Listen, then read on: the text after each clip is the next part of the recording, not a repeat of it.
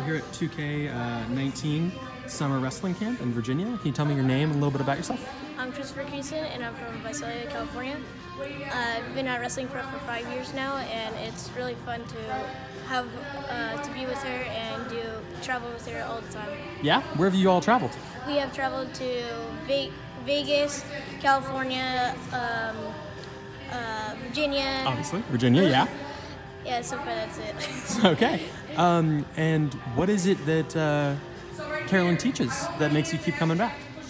When she teaches our body leveraging, we use all our muscles in order. That way we can get stronger with them, and that way we can have better matches, and that way we can win all our matches. Awesome. And then, so you've been coming to a lot of camps, right? Yes, sir. What are they like? They're really fun.